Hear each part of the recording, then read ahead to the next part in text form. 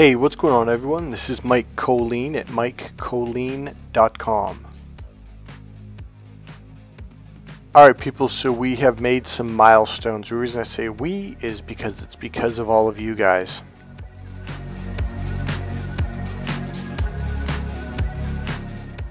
So the numbers are definitely skyrocketing. So about 2 months ago, all of a sudden everything just took off, and it's like I used to get 1 or 2 subscribers a week, maybe a month, and now I'm getting about 10, 15, 20 subscribers a day. So the channel is taking off. So when you hit certain markers, YouTube will send you a thing on your admin, like this one, 2,000 subscribers. So we finally got over that. So the big one is getting 4,000 public watch hours, and we just went over this last night. So I want to thank you guys very, very much for this. Now, what does this mean? Well, there's basically 2 major requirements. Number 1, you have to get over 1,000 subscribers, which I got well over a year ago, year and a half ago. But the 4,000 hours, that was one hell of an achievement. I just couldn't get over it.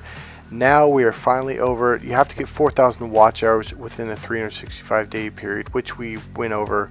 Now, what does that mean? That means we get the apply button, which means we can apply to the YouTube partnership program. And what that opens up is I can earn money. You can get money from, advertising when people click on the ads. So when you guys click on the ads, what will happen is I get a certain small percentage, like 1 or 2 cents or something really small. And I think there's a couple other things that open up that you can do, which I don't want to go into detail. I think one of them is I can put my dating relationship books below the video itself. I believe it's called a carousel. I believe that's one of the options, which is what I really wanted. Now in my Twitter, or now called X, when Elon Musk took over, they gave that to me right away. It was like an automatic, whereas before they wouldn't give that to me for nothing. So here's one of the things, a theory I have about why certain people are attracted to my channel and not others. So there's a couple things that I'm doing that I learned in NLP to help you guys to understand the teachings, the material better. So one of the things I attempt to do is not go too fast, to talk with a fairly comfortable voice. Sometimes I get excited though, and I'm just like, man, I've got to put this out there. And so I don't know. I mean, sometimes I do talk fast, but I think there's an overall comfort to my voice. So I think. All right. So one of the things that I teach in my course for men, Cracked Female Code, is how to be emotionally grounded. And what we do is we work with breath work, how to calm yourself, how to breathe deeper, and just to breathe and relax. The other thing that I've done with myself, and also I teach my clients, is how to be emotionally grounded. Okay, now for most men, they're like, well, what's that?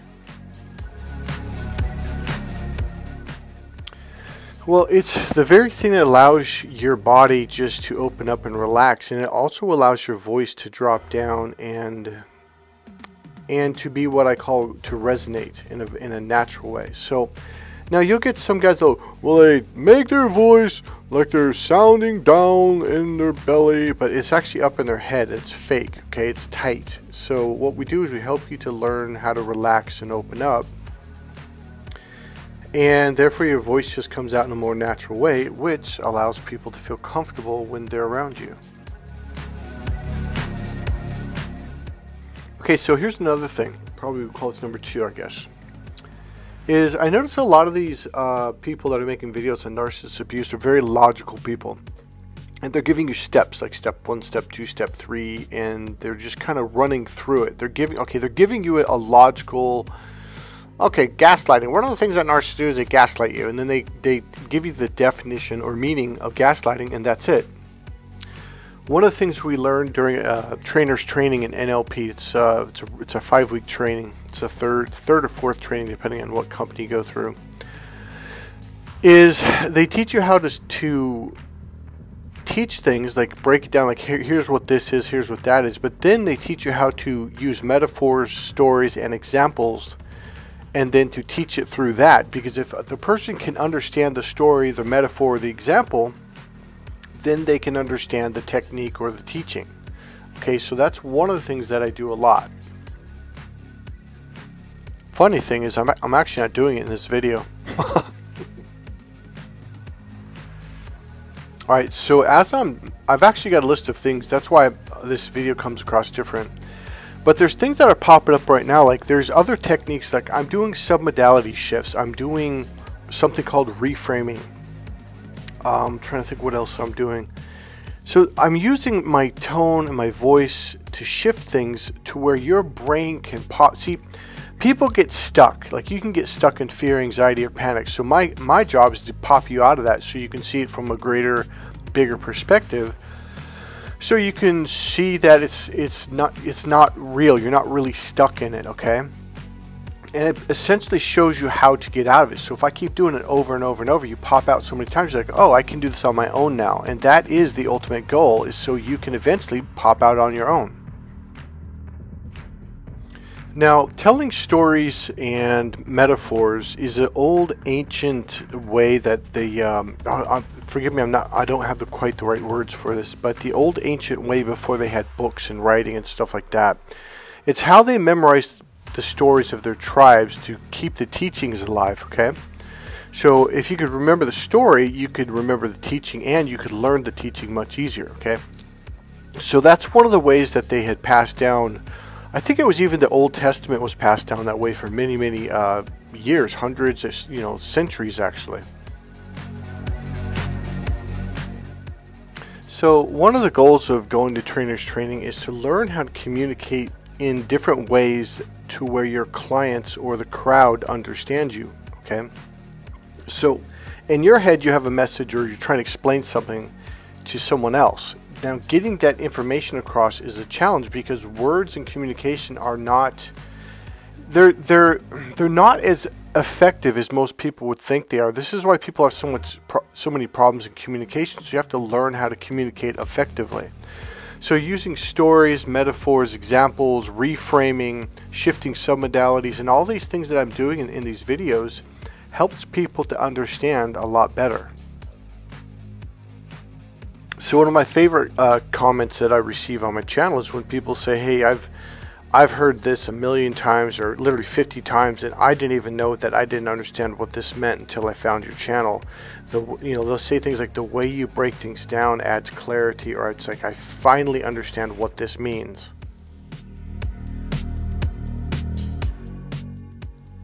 So as a young man, I was very fortunate to have made myself go to these NLP trainings. And the funny thing is, I can't really tell you why I did it. I just know that I think I had personal problems. I was dealing with narcissist abuse, not really even knowing what it was. And I don't think they knew what it was back then. But I started going to these NLP trainings, and it was all about communication. It was about conscious communication, unconscious communication, consciousness. So it's a very powerful therapeutic tool that takes psychology to the next level, okay? And so most men in general, we just suck at communication, and we do, but most men don't know it until they take an NLP training, or they take my course, Cracked Female Code, and they're like, man, I didn't even know that any of this stuff existed. Yet women do a fair percentage of a lot of the stuff that you learn in these courses, whether it's conscious or unconscious, and men don't. So as a young man I think I was 20 years old or even 19 years old when I went to my first seminar. Here I was in my early 20s learning the master keys to communication and understanding, and how to communicate in a way that the other person can understand it with clarity. I was learning at such a young age, so this really was a blessing in disguise, not even realizing what I was getting involved with. So in general, most men just absolutely struggle with communication, not even knowing that they're struggling with communication. Like, well, I said A, why doesn't she understand it? It's because she's speaking in a different language, she processes in a different way. You have to communicate in a way that she can understand. And vice versa. Okay, it's not just a one-way road. The other thing is, regardless of whether you're a male or female communicating, do not take the responsibility of the other person's job of listening to understand, because this is where narcissists love to mess with empaths. They love to purposely not understand, or to interrupt you before you finish, the completing the thought or the idea or developing the picture, and they create confusion. So if you run into someone who's just not even trying to understand you, trying to hear what you're saying, boom, just walk away. Just don't waste your time with them. That is one of the most important communication tools that I learned. Like, if I'm interacting with someone and they're trying to say, well, you're not explaining it well, it's like, well, are you listening to understand? Because that is a huge part of communication. Like, okay, listening to understand is the #1 communication skill. Period. End of sentence. All right, so here's another one that I get a lot and I really love. This guy says, one Outstrider. So I just want to say I really appreciate your perspective and advice regarding confronting a narcissist. It's the only channel I know with this unique advice. And it makes sense as opposed to the majority of people on YouTube advising you to back off peacefully and not fight them when everything screams in us to fight back, right?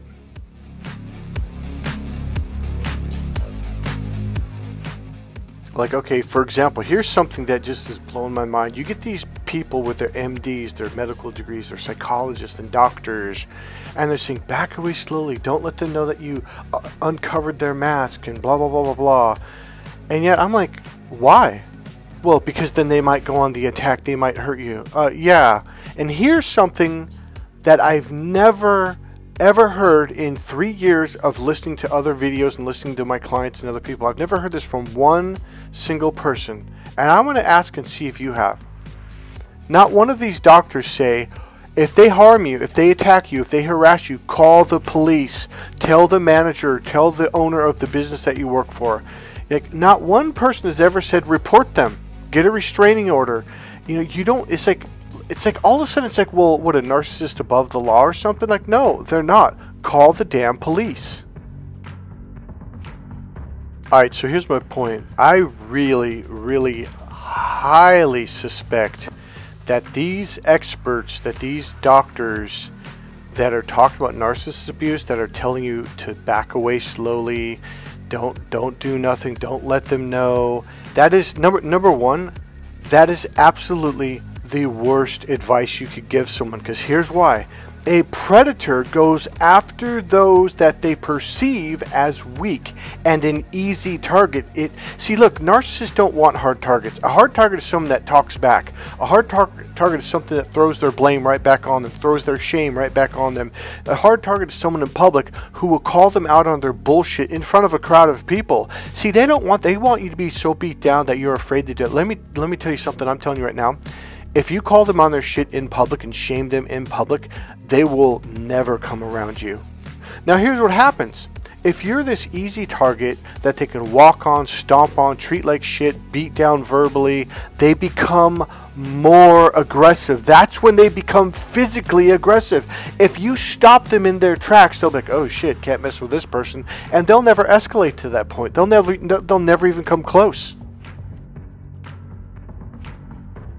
So when you back away quietly, it's like a robber going into a store and no one does anything.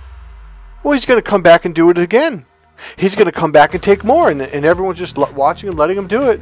That's essentially the way it is in California right now. There was another new law that was just passed this year in January, February, that was put into action, and like people, like the owners of stores, like, I'm not allowed to touch them at all, we can't do anything. And then on top of it, the police say don't call us because this is a waste of resources. So what's my point? Crime is going through the roof. Younger kids in high school are doing it because they're like, well, you can't do nothing. The way they've changed these laws is worst case scenario. As long as I think it's under $1,000, if you don't steal anything over $1,000, it's like a parking ticket. Literally, it's a freaking. You get they write you up if they catch you, if they want to chase you, which they usually don't. They're like, well, it's not a big. And the cops will say, well, it's not a big deal.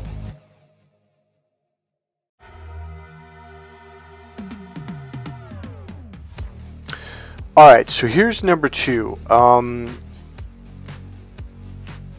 thing that a lot of you don't realize is a lot of these people on these channels, even some of the doctors, they are narcissists. And that's why they're telling you to back away slowly. The absolute worst thing a person can tell you is to back away quietly. Don't be aggressive. Don't piss them off. No, because narcissists number one, they're extremely sensitive people. If you go on the attack, especially verbally, and shame them and humiliate them, call them on the shit, they will run for the hills. They don't want to be around that shit. If you go to the police, if you get a restraining order, if you do all, they're like, ah, fuck. Like, they don't want people to know what they are. They don't want people to know what they're doing at all. They want to keep things hush-hush publicly. Now, remember, narcissists literally are predators, okay? They will literally stalk you to figure you out. Sorry. Just like a predator, like a lion, tiger, or bear, will literally stalk their prey, and they're looking to figure out who's the weakest one, who's the quietest one, all right? They're not going to go out after the most aggressive, loudest, most aggressive one. That's the last one they're going to think of going after.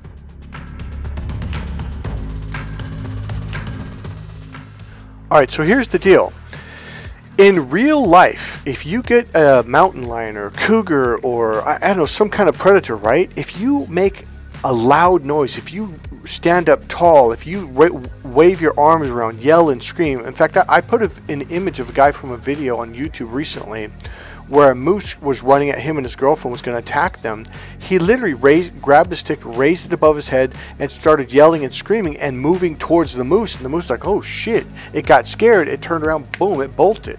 So in real life, when you yell, predators get scared. It confuses them. Like, whoa, I thought this was an easy prey. And that's the look narcissists get on their face when you call them on their bullshit. Is they get this lost, confused look. And what it is, they're panicking inside going, oh shit. So being aggressive is your best freaking defense. Same thing in football. Your best defense is a good offense. As long as you have the ball and you're moving forward, they're on the defense, and that's where you want them to be. So number 3 on this specific subject. Right now, narcissist abuse is a popular thing. So the problem with that is you get a lot of these psychologists and professors and people that went to college and read a lot of books. And they're going, oh, I'll help you with narcissist abuse. And they don't know a damn thing about it. For example, these doctors are either narcissists themselves, constantly sending the message to the empaths, be weak, back away slowly, don't make a problem for us, you know, make it easy for us to attack you. Hell no. Now, if they're not narcissists, they just don't know what they're talking about, number one, because they haven't gone through the goddamn nightmare darkness of hell for years, year after year after year, to the point where they isolated themselves for years on how to figure out how to deal with this, how to heal from this. I would recommend that you go to an actual coach, therapist, doctor, or whatever who has dealt with this on a deep level, on themselves personally, because you can't understand it. People that have not been through this, they can't even relate to what you're saying. I mean, how many of you have been through where you're trying to explain this to a friend and they look at you like, you know, are you sure there's not something wrong with you? Like that just doesn't make any sense. Like, why would someone do something like that? That just, like, it doesn't make any sense. Well, that's the thing about narcissists. They don't make any sense. So my point is, a lot of your friends or a lot of these people you try to explain this to, they just looked at you like, man, you're like, some of them may have said it and some of them may have just gave you the look of like, yeah, I think you're a little bit off there, buddy, because they haven't dealt with it. Well, luckily now, because narcissist abuse is becoming very popular all over social media, these people who haven't dealt with it, they still don't understand it, but they now are realizing, like, okay, well, there's something going on with this, and it sounds like it's a serious issue, so you're being taken more seriously. But they still can't relate because they haven't gone through it themselves.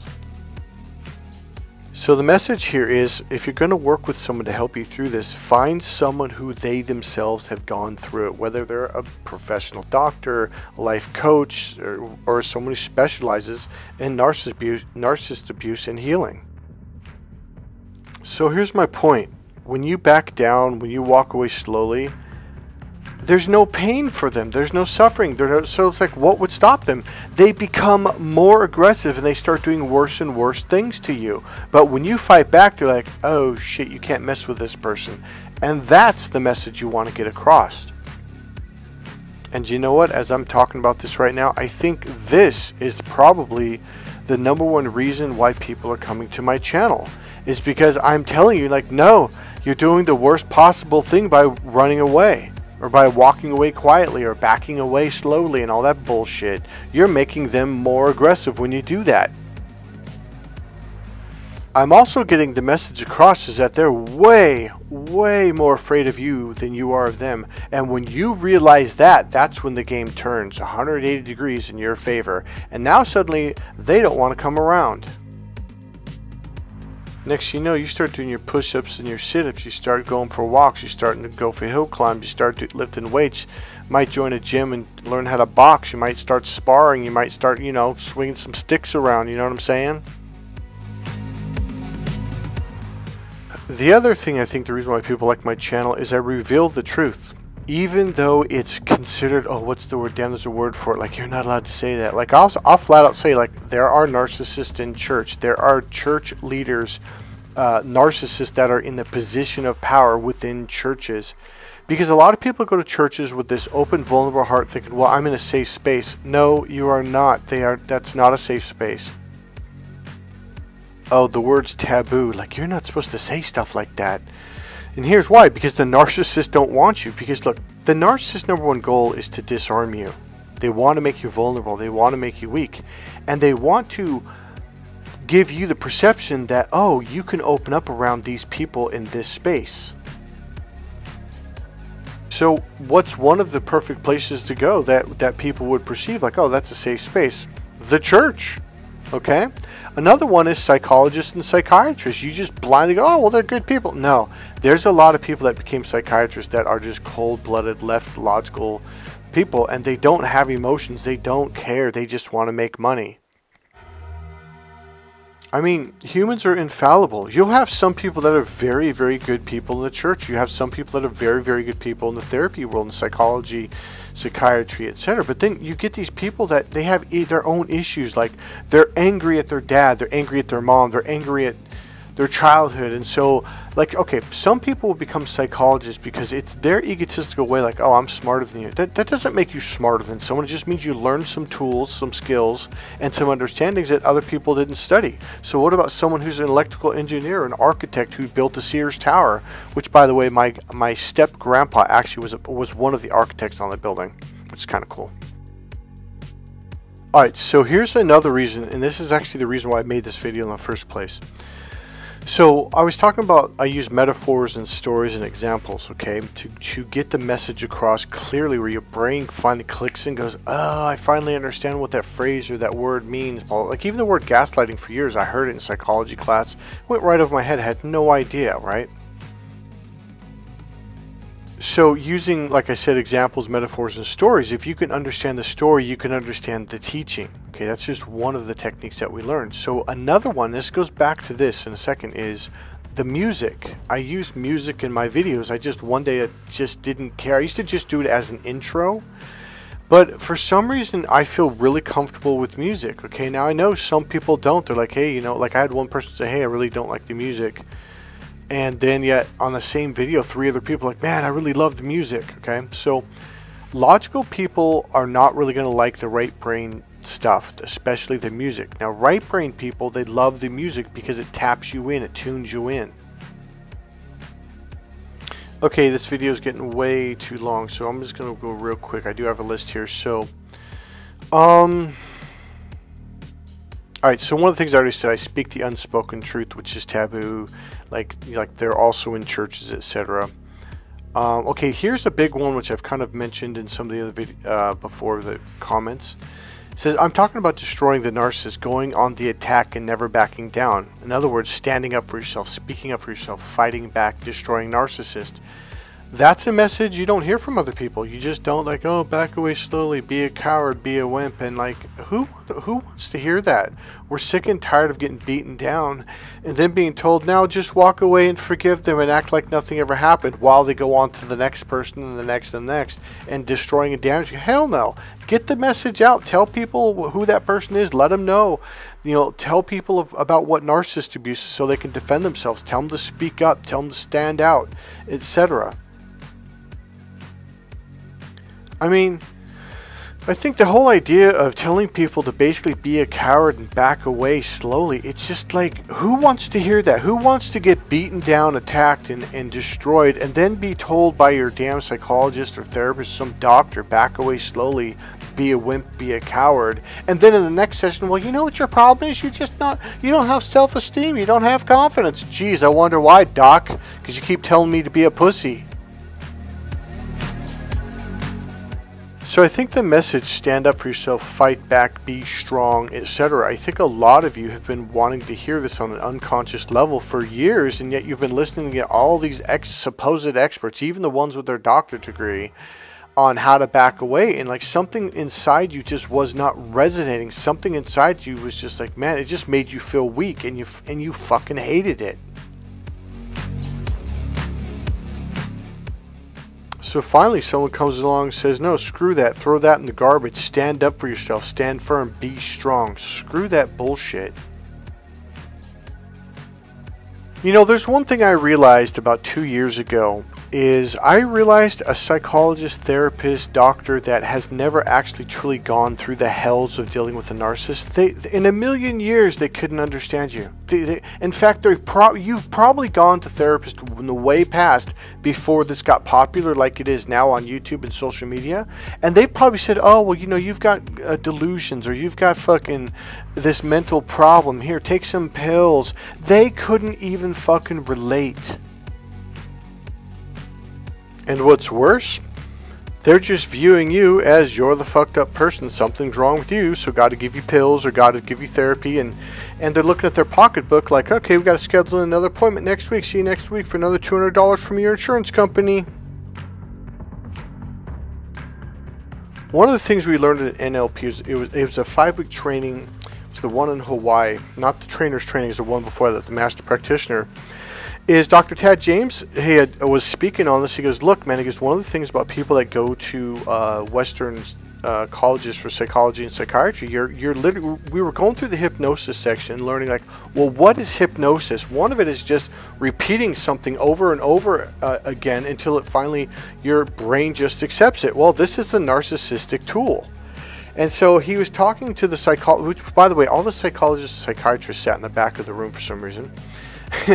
And so he had said, a lot of you are just flat out trained for year after year. You know, I think he said 8 years or however long they go to school, that if someone scratches their right cheek with their pointer finger 2 times within an hour, that means they've got some kind of dissociated disorder or some kind of anxiety issue, when it's like, no, they're just scratching their cheek. It was no big fucking deal. But you would literally write this down in your notes like, oh, he's got a anxiety disorder, panic disorder, he's got a semi whatever disorder, and he was going on and on. Or like if somebody repeats something 2 or 3 times an hour, like, oh, they have grandeur delusion, or they have this and that, and it's like a totally normal thing. After about 15 minutes of talking about this, a couple of the doctors raised their hand. They said, I got to be honest with you, you know, during our trainings, we were literally taught that if you pulled your hair, scratched your face more than once or twice, or if you were fidgety, or if you did whatever, like, we were taught that you had some kind of disorder, and we would literally write it in your chart, and a lot of times prescribe medication for it. And these, and one after one, like, God, and they would, and here's what it came down to. They said, I can't believe how many people's lives that I screwed up for years, decades, or maybe their lifetime by telling them that they have this mental disorder. Because people, when they went back to their families and told them, like, people reject you, people turn against you and like, oh, don't want to be around that person. No, they're mentally ill. It's like, no, I scratched my fucking face twice, dickhead. You know what I'm realizing? It's probably the attitude I have that you guys like.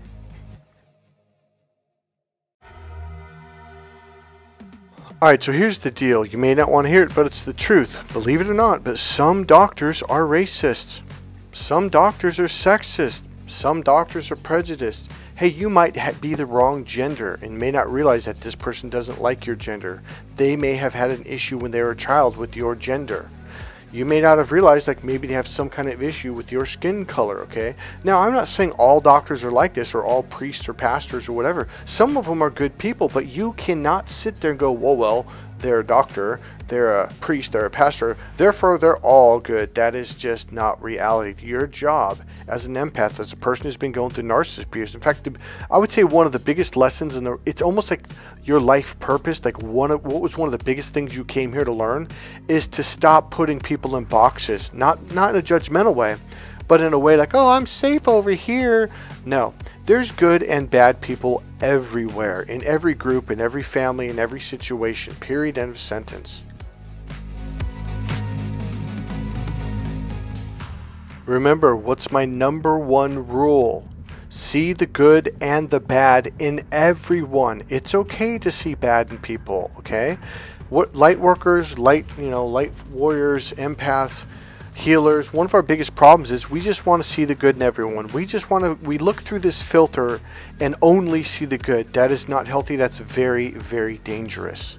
So when you're dealing with your psychiatrist or psychologist or a doctor, put them through the narcissist test. Just pay attention. Are they shaming you? Are they blaming you? Or do they have this negative attitude and you're like, wait a minute, I just met this person, what's the problem? Just get up and walk out, say, I don't feel comfortable. Don't even tell them that. Don't even say, you know what, I think it'd be best if I find another doctor. Do not explain yourself, okay? Or end the session and just never go back.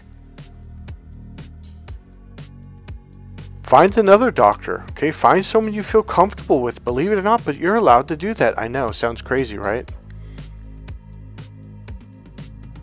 In other words, just don't blindly accept that these are good people. Some of them are, but some of them are not. And maybe they're good for some people, but not good for you for whatever reason. It doesn't matter. It's okay to find someone that works well with you. That's all I'm saying. And the other thing I'm really saying is you have to keep your awareness up. You have to stay tuned in. You can't just blindly accept someone because they have this plaque on the wall or this name tag on, okay? So just put them through the test. Pay attention to what they're saying. Pay attention to your intuition. Like, how do you feel? Do you feel like you're being shamed, embarrassed, belittled? Are you being discarded? Is what you're saying being devalued? Put them through the narcissist test. It doesn't mean they're a narcissist. Maybe they are, maybe they aren't. But maybe they're doing things you're like, that's actually not something that's cool or that's not healthy. So move on. I think the final thing that I'm going to say now, the reason why a lot of you guys might like this channel, is that I'm talking about victory. I'm talking about you winning this battle. Other people don't talk about it. Not only am I saying stand up, fight back, I'm saying, hey, you're actually more powerful here. You're the one that's going to win, and all you have to do is A, B, C, and D, and boom, the narcissist runs and hides.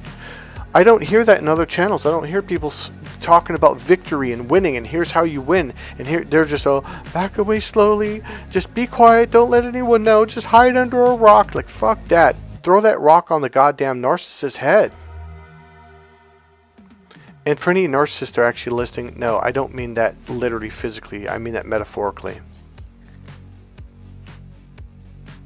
And if you don't know what a metaphor is, you're probably on the wrong channel.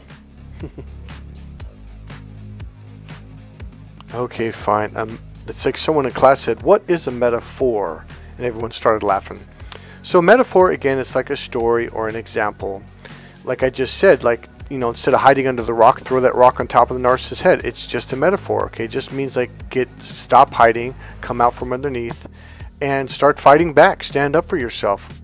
Now, for those of you who understood it the first time I said the metaphor, and go, why are you explaining this? Believe it or not, but there are some people, especially narcissists, who can't process or understand a metaphor or an example. It goes right over their head. Why? Because that's a right brain example. It's a right brain process. So if you're not a right brain person, you're not going to understand these metaphors or examples. It's going to go right over your head. And that is why you guys like this channel, is because most of you are probably right brain people. And remember, I'm not saving the world. I'm saving the good people. God bless you guys. Alright, so remember, Jesus is awesome, kick ass, take names, and live your life to the fullest. Alright, remember, click subscribe, click that like button, make a comment, and I'll see you guys next video. Peace.